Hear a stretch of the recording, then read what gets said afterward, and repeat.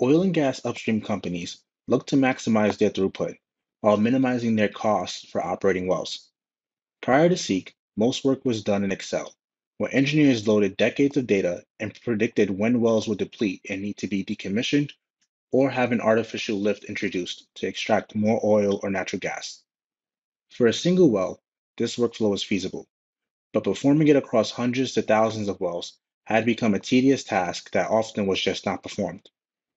With Seeq, engineers are not only able to replicate this analysis, but perform it at scale.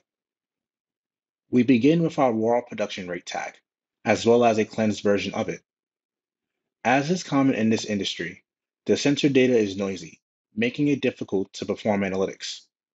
With Seek's pre-built tools, we can smooth this production rate and remove dubious values, allowing our forecasting to be much more accurate.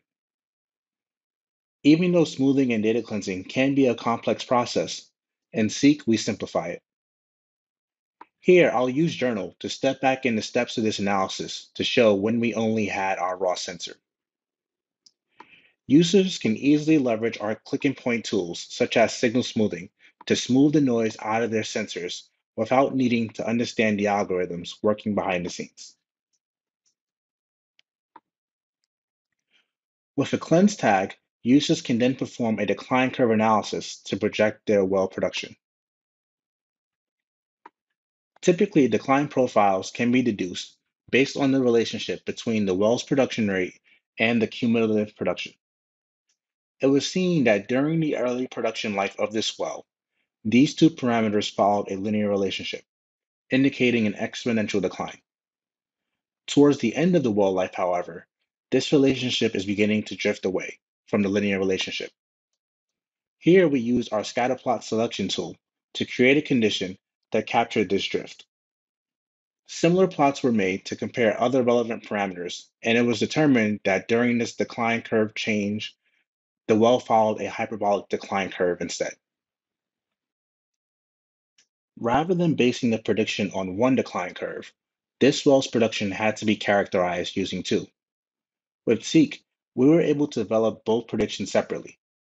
We then combined them into one based on the previously made decline curve change condition. This resulted in having one final well prediction that will make it easier to monitor. This prediction is then forecasted into the future to see when this well will be depleted. Notifications can be triggered based on this condition to inform operations about when this well is likely to be depleted. As mentioned before, this analysis can be scaled to other wells. The calculations done on one well can be swapped to another with the click of a button. Now we're looking at the same analysis applied to well 2.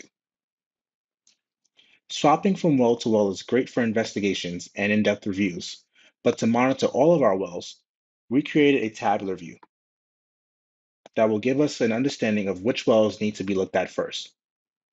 Here we're showing the time until depletion, but we can include other KPIs, such as the current production rate.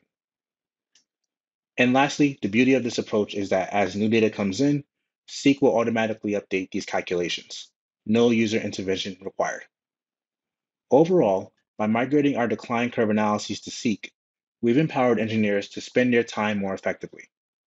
No longer do they need to spend weeks data wrangling and can instead focus their efforts around evaluating methods to maximize production at the lowest cost.